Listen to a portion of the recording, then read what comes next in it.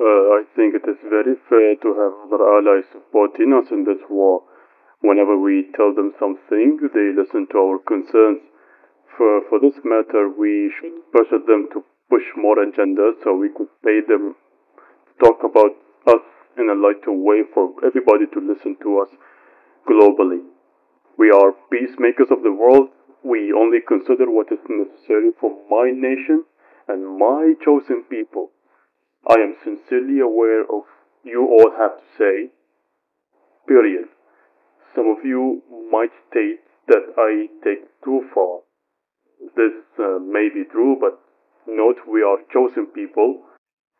We are allowed to commit such acts that no one has ever done in human history. But my concerns, my concerns are that we have had supported the rebels quite longer before the war began. I have the obligation to demand more supplies and financials to attack the enemy, and so on. Something's meant to happen. Although that was part of the accordance of my plan. I supported them to attack my nation.